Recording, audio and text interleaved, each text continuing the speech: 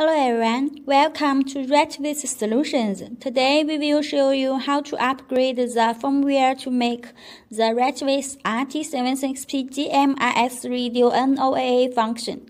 First, we need to download the firmware upgrade installation package and program software from the Retevis Solutions official website.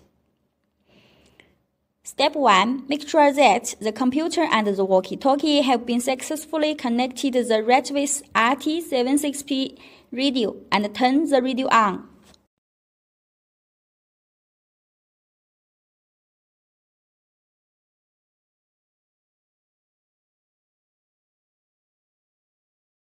Step 2. Open the software and double-click the firmware upgrade tool.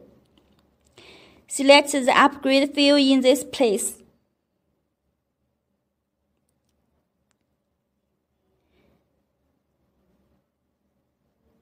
Choose the firmware, click Open, and then select the port, which is the port that the cable is connected to, and click Update. When the progress promotes complete, it is OK.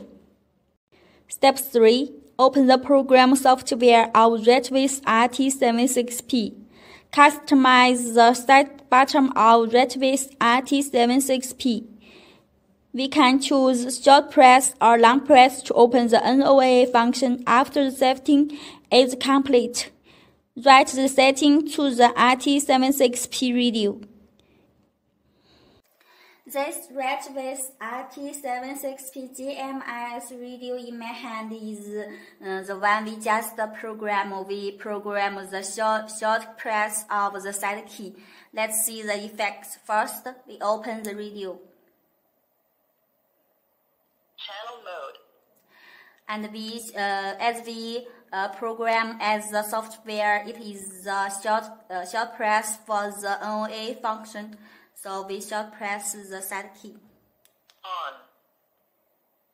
Okay, in screen we can see that there is the weather channel of channel 8.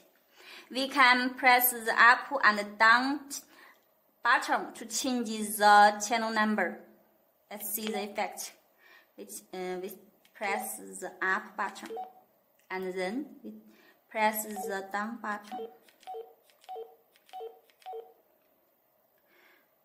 From the settings as above, program settings, we can use the NOAA function of Retevis RT76P GMRS radio very successfully. If you have any questions or need any help, welcome to contact us info@retevissolutions.com. See you.